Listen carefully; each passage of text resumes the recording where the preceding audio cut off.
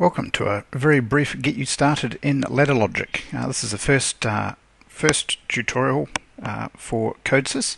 I'll be working through the structured text, instruction list, sequential function chart, and function block as separate little videos. But we'll start with the very simple first project. So we need a new project. So we'll go with a standard project. I'm going to call this one Test Ladder, and off we go. So when you create a first project, it's going to ask you for the type of language you want. So make sure you pick the one you want here. I'm going to be simulating this locally in the code, so I'm after the Codesys Win3 Smart Software solution there. So we're just using the test software from Codesys, so we don't have any I/O per se to add in, but if you dig into the Codesys from some of the other manufacturers when they've delivered it, you'll note that you can just configure up the software to use the internal variables as defined. So very similar to how we're just going to generate a variable here. So as per IEC 61131, we've got our PLC program file up here. Now you'll also note down here under the main task, it's referenced so that it's being run. This is, if anyone's ever used jumps files in the old Alan Bradley days, then this is the equivalent down here under the main task. This is telling us that this program organizational unit up here, PLC program in Ladder, is down here for being run. So I'm after a couple of simple things here. So there's a couple of ways you can get a variable. You can type them in up the top, or we can insert ourselves a contact here, and we can type in the box here. I'm just going to go for switch 1 here, hit enter, and it's going to say, oh, what do you want? So here it is. I'm just going to have a switch as a boolean. Now I just want a coil, so we're going to insert a coil here, and we're going to call this lamp 1. Lamp 1.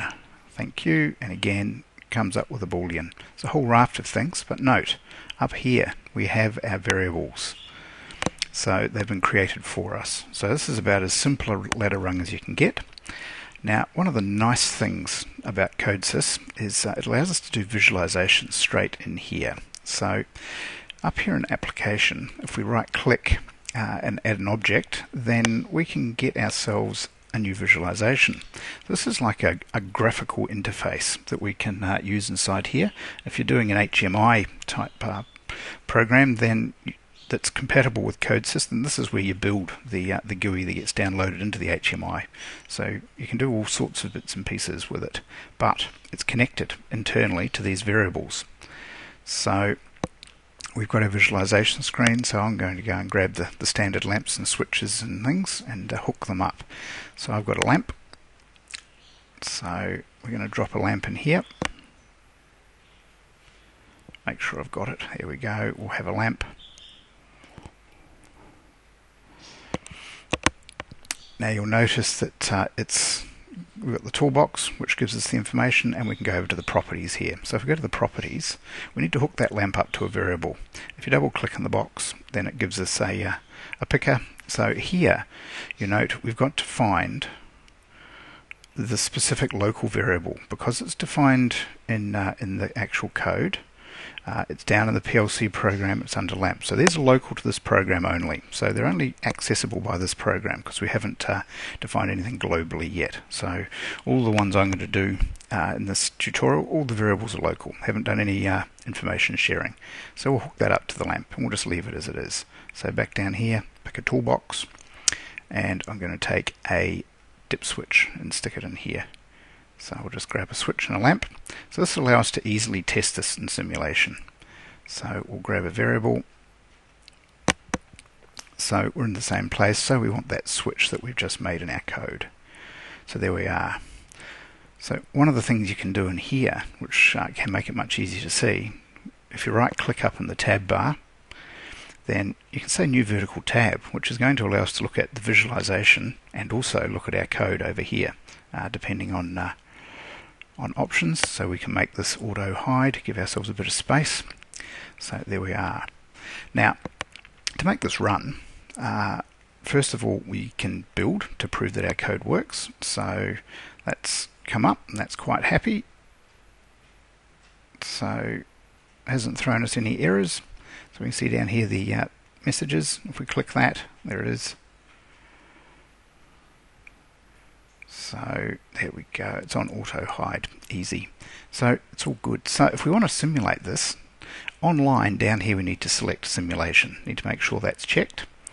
Okay, there it is. And then if we say log in, it's going to download this into the simulating software inside this computer here. So yes, we want to simulate it. So it does all of its internal code generation, gets it ready, gets the visualization ready. Okay, we've got 4 messages saying that things are all good, I suspect. And you'll see it comes up generally as stopped, and we're in simulation mode. So in order to get this to run, we have to start it.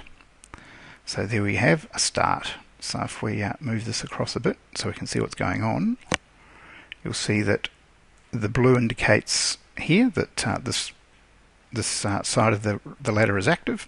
Up here, prepared value. So if we click in here, okay, we can choose what it's going to be when we change the values. So we want this switch to change to true. Now up here in debug, you'll see write values. So you choose the value you want written, so you can choose it for multiple inputs at the same time, and then we write the values and we get a change. Now remember, we set ourselves a visualization. Now if we click on the switch, it does the same thing for us. It interacts directly with our running code in the visualization. This is a very useful way to be able to hook up switches and lamps so that you can see exactly what your code's doing by interacting with it inside the simulation. So there we go. That's a very simple bit of getting some ladder in here. So we're now going to take this offline. So we'll log out and I'm going to save it. And I'll be back with a structured text.